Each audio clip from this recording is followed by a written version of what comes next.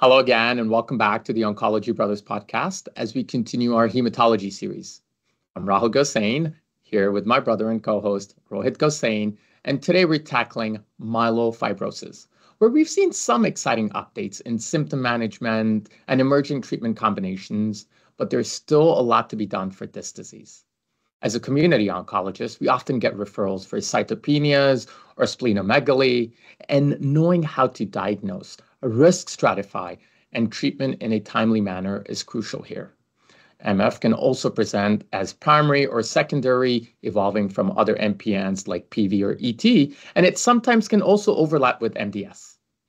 To guide us through the 2025 treatment landscape for myelofibrosis, we're excited to have Dr. Raajit Rampal, an expert in MPNs from Memorial Sloan Kettering Cancer Center.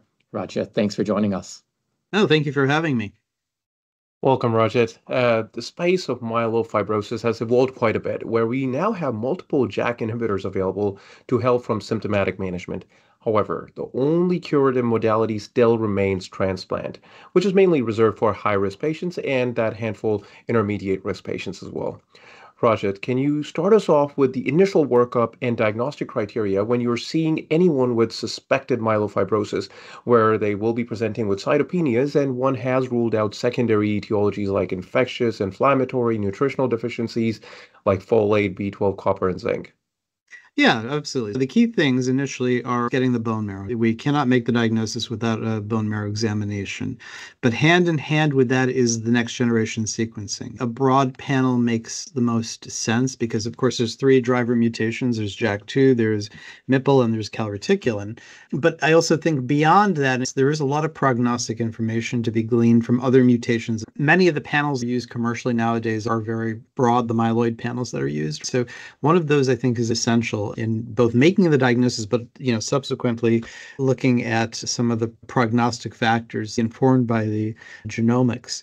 Aside from that, I think it's important to get a spleen examination radiographically. Now, obviously, we can do this clinically, but I think it is important to get a radiologic exam, particularly getting a spleen volume, not just the length. I don't think the length is actually that informative. I think it's the volume that's more informative.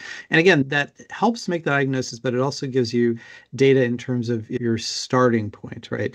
And that is something that can and perhaps should be done in a serial fashion going forward, but we can get into that.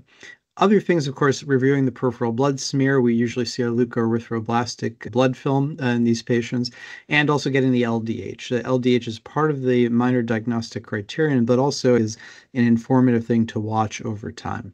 Rajit, so you got that initial workup, be it your bone marrow biopsy, imaging, molecular testing. Are you doing molecular testing only on your bone marrow biopsy? Can this be done on peripheral blood? Depending on the driver mutation, their outcomes are different. Also, then we start to put them in these different buckets. Then how are you risk stratifying? Yeah, so, peripheral blood molecular testing is absolutely reasonable. At least, there doesn't seem to be any major discrepancies between what you see in the bone marrow and the blood with regards to mutations. Many of these patients are peripheral, and oftentimes what you're getting is peripheral blood when you're doing the aspirate. So peripheral blood molecular testing, absolutely fine. In terms of stratification, right, we can use the IPSS, International Prognostic Scoring System, or the DIPSS, the dynamic. The dynamic can be used at any time in the patient's course. The risk factors include things like leukocytosis with a white count over 25, age over 65, the presence of constitutional symptoms, anemia, which really seems to be a major driver of prognosis. There is a molecularly inspired scoring system that is really for primary myelofibrosis, not really validated in secondary myelofibrosis. And that encompasses the use of a couple of different mutations that seem to be associated with a higher risk of disease progression, and those are IDH1 and 2 mutations, EZH2 mutations, ASXL1 mutations, and SRSF2 mutations. I will say there is very recent data that challenges that paradigm, and perhaps the actual mutations that matter will be revised in the near future. Nonetheless, that is informative stuff. There are other things that I think are important. Getting the cytogenetics from the bone marrow, I think, is very important. It doesn't always happen, but there are cytogenetic changes that do portend a worsened prognosis, and that can be incorporated into some of the scoring systems as well. Thanks, Raajit. Now you made the diagnosis and risk stratified these patients as well, where very low risk or asymptomatic ones can rather be monitored or be part of a clinical trial, but close surveillance is certainly what's needed. But Raajit, how about those symptomatic patients or someone who has anemia, thrombocytopenia, or splenomegaly? How are you deciding on your first line treatment options when you have multiple available here? And this is outside a clinical trial. Mhm. Yeah, I think that the Ruxolitinib has really been the drug we've used most, and it's our oldest available drug. I think it is an excellent drug for symptom management. It's an excellent drug to reduce the size of the spleen, but it is a drug that is dosed based on the platelet count. That is sometimes where we have to be very judicious, because lower doses of Ruxolitinib, typically below 10 milligrams twice daily, really aren't getting great spleen or symptom effect. And so using attenuated Ruxolitinib, which is what we had to do before we had other drugs, is really suboptimal. We have a patient who's symptomatic, who's got a big spleen. This is a JAK inhibitor eligible patient. In somebody who's got preserved counts, Ruxolitinib, I think, is an excellent choice. Fedratinib has also been studied and absolutely can be used in this setting. Granted, it does have a black box warning for Wernicke encephalopathy, and it does have much more in the way of gastrointestinal side effects, but it is a good drug to accomplish spleen reduction in particular. Pacritinib is a really interesting drug, and that's a drug we use when patients have a platelet count under 50 in the treatment-naive setting, because you can use the full dose of the drug, whereas Ruxolitinib is labeled for platelets of 50,000 and higher. When the patients are in that peri-50,000 range, starting platelets of 58 or 60,000 or below, Pacritinib is a really good choice because you don't have to attenuate the dose of the drug. You can use full intensity dosing, whereas you can't with Ruxolitinib. Finally, there's Momelotinib, the newest kid on the block. Momelotinib is approved for patients with myelofibrosis and anemia. Anemia is a subjective thing, right? Because you have patients who have a hemoglobin of 9 and they're running marathons, and you have your COPD, CAD patient with a hemoglobin of 9 who needs the red blood cell transfusion. So I don't think there's a real number that is a cutoff for when you could consider Momelotinib. I think it's very patient specific. But the benefit of Momelotinib, at least as compared to Ruxolitinib, is that the proportion of patients who can remain red cell transfusion independent is higher with Momelotinib versus Ruxolitinib. We do see a decrease in the red count in all patients treated with Ruxolitinib in the first 3 months, but it usually does improve over time. But the patients who continue to have red cell transfusion dependency or symptomatic anemia, after 3 months, we actually have a worse prognosis. Using a drug like Momelotinib to free the patient of transfusion dependency while addressing the spleen is a very good use of Momelotinib. Oh, while we are talking about the JAK inhibitors, I just want to reiterate something that has been brought up in our prior podcast with Dr. Pemaraju when going over myelofibrosis treatment algorithm, that you do not need JAK mutation for any of the JAK inhibitors to work. So one can utilize in any of those settings, but does not have to check for JAK mutation. Absolutely correct. Okay. Calreticulin and MPL mutant patients will still respond. Absolutely, for sure. And again, JAK2 inhibitors, for the most part, remain backbone throughout the treatment course here, and we'll keep bringing that up. Raajit, you briefly touched on the side effect of Fedratinib being encephalopathy. What about Ruxolitinib, Momelotinib? What are some of the side effects that we need to keep in mind when we're using these drugs? For Ruxolitinib, a couple of things. One is that there is an increased risk of zoster. So we usually make sure that patients have had their shingles vaccination before we start therapy.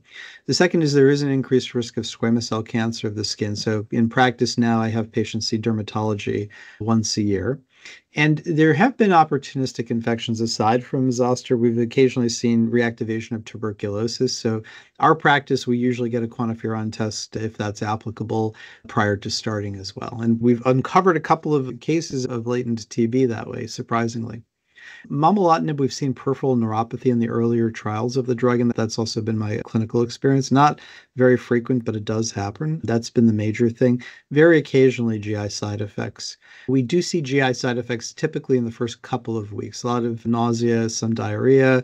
Usually that goes away after 4 to 6 weeks of therapy. Early intervention pays dividends, right? So at the first sign of diarrhea, starting people on antidiarrheals and antiemetics usually will work well. One common side effect, which which ends up being a class effect, ends up being fatigue with all of them. And on our end, when we're trying to decipher, is it from the treatment or underlying disease, that is also important, and the timeline for that plays a big role. Yeah, and fatigue is one of these symptoms that's very difficult to figure out what is the attribution, right? We always tell the patients it's always all of the above. I think in many cases people do feel better with some of the drugs, particularly with Ruxolitinib. I think we see a better symptom burden control, and sometimes that fatigue will get better, but is it from the disease itself? Is it from becoming anemic because of the treatment? Right, those are the hard things to figure out. Right, tying in some of the supportive care management that we are discussing here, when one is presenting with anemia, we shouldn't forget about the erythropoietin-stimulating agents. Raja, do you check EPO level here prior to administering any of these agents if one is transfusion dependent? Yeah, we always check EPO, and it's sort of like with MDS. If the EPO level is under 500, it's probably reasonable to try, particularly if it's under 250 or 200. From an off-label perspective, luspatercept is obviously FDA approved for MDS. It has been studied with Ruxolitinib in myelofibrosis in a phase 2 trial. It does not have approval for this, but we do use that as an off-label modality as well. And which is the right patient for luspatercept in this setting for myelofibrosis, particularly from anemia? Typically, if a patient has not responded or is not a candidate for an ESA, then we'll try luspatercept. We usually tend towards trying the ESA first. All right. So upfront JAK inhibitors and supportive care, but Rajat, we see this day in, day out in our clinic. Majority of these patients will run into disease progression. Then do you circle through your other JAK inhibitors? What is the efficacy of our available options here if the disease has progressed on JAK inhibitor upfront?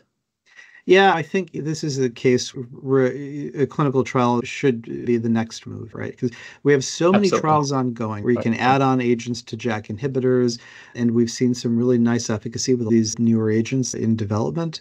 To me, that's usually, again, this is referral center bias, right? I think that if possible, referring patients to trials should be priority one. Now, if that's not possible, or a patient is not a candidate for whatever reason, can you circle through JAK inhibitors? The answer is yes. There is data, to switch from, for example, Rux to Fedratinib, Rux to Momelotinib, Rux to Pacritinib. But I think the most robust data is with Fedratinib. There's about a 30% response rate in terms of spleen volume and symptoms by clinical trial criteria. If you look at the data, the majority of patients have some benefit. One old trick is to slowly taper off the JAK inhibitor and then reintroduce it. Because of the way resistance occurs, it is actually dependent on exposure to the JAK inhibitor. So that is an old school trick from the days before we had other JAK inhibitors that can be used, but obviously you have to be very judicious in tapering the JAK inhibitor because of the SIRS effect you can see if you take it off too quickly. And again, we touched briefly on Fedratinib encephalopathy. When we're using this, we have to monitor thymine and replace that so that we don't run into that issue. Rajat, any role of spleen radiation to control splenomegaly in these settings? That is a palliative measure largely, right? Because usually once you've done radiation, you don't have a surgical option any longer. In patients who are really refractory to therapy, it can be useful. The problem is that in some patients, most of their hematopoiesis is actually coming from the spleen and not the bone marrow. So we've seen this in the past when we used to do splenectomies, where sometimes you take the spleen out and the counts just never recover because that was the source of hematopoiesis. And there's no way to know that. So in somebody who just has large splenomegaly, I wouldn't be inclined to do it. Somebody who is really symptomatic, for which there is no other, we've tried multiple other treatment options, I think it is a reasonable thing to try.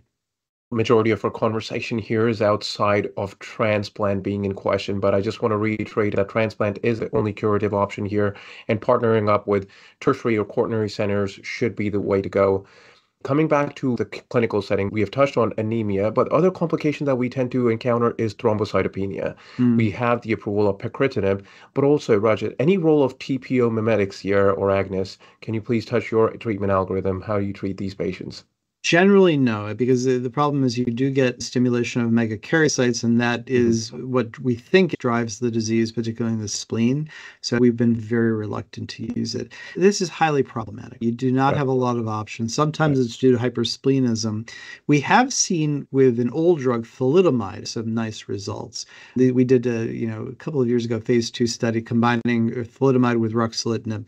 And in fact, all of the patients who had thrombocytopenia, platelets had to be at least 50,000. 3,000 or higher in the study, they all showed a nice improvement in their platelet count. So that is sort of digging into the archives, but you can safely combine it with Ruxolitinib. And in some of those patients, you will see a very nice spleen response or a platelet response. Yeah, but again, this ends up being a common but a tough problem when you're running into thrombocytopenia because you have very limited options. Raajit, before we start to close, we started off with focusing on primary myelofibrosis, where our treatment paradigm, again, we have these 4 JAK inhibitors. For secondary myelofibrosis, if transplant is not an option, what about their outcomes? Is the treatment all that different really from primary myelofibrosis? Not really. I think we very much approach it the same way. Generally speaking, if you look at the data, it does seem that they have a more prolonged course versus those patients with primary myelofibrosis, right? So, yeah, we don't think about these things too differently. But, maybe going back to the point Rohit made about the transplant, I 100% agree. I actually think early referral is the right thing to do for patients with intermediate or higher risk disease. To start the donor search. One of the problems we run into with transplant is the best time to take the patient to transplant is when they're clinically doing well. It is hard to convince somebody who's been feeling terrible and now feels great on their JAK inhibitor that we should move towards the transplant when they're feeling well, right? Obviously we don't want to send people when they're very sick. So I think earlier referral and starting that conversation is absolutely key. Before we close, any final thoughts for community oncologists treating myelofibrosis here in 2025? Tying in with quaternary tertiary centers is certainly the key, but outside of that, any important things to mention here? Yeah, I think there is such an abundance of clinical trial options these days, and we sometimes joke there's more trials than there are patients with myelofibrosis. What we've found to be very effective is partnering with our community oncology colleagues. It's common that we'll get a referral for a newly diagnosed patient. We'll talk about potential trial options here, but in many cases, we decide that standard management with JAK inhibitors, right? We send the patient back to the community oncologist, and we see the patient perhaps once a year as new trial concepts come forward. Many of which are now targeted towards the driver mutation of the disease, making sure that the patient is plugged in with the trial options if they are reasonable and feasible while partnering with our community colleagues is essential. From transplant to clinical trials to our available treatment options, we've covered a lot here. Raajit, thank you. For our listeners, let's go over a quick recap from today's discussion. In today's talk with Dr. Raajit Rampal, we focus on the current treatment landscape for myelofibrosis. Upfront workup includes marrow and NGS and risk stratification to decide how aggressively to treat is going to be crucial. We now have 4 JAK inhibitors, Ruxolitinib, Momelotinib, Fedratinib, and Pacritinib. Besides these agents, supportive care around anemia, thrombocytopenia, and importantly, managing patient symptoms is what we focused on. It's important to reiterate 2 things. First, JAK inhibitors play a role regardless of underlying JAK mutation or not. And secondly, stem cell transplant is the only curative treatment option right now in 2025. Partnering up with tertiary and quaternary centers should be the way to go. Thanks for tuning in. Check out our other hematology episodes. We are the Oncology Brothers.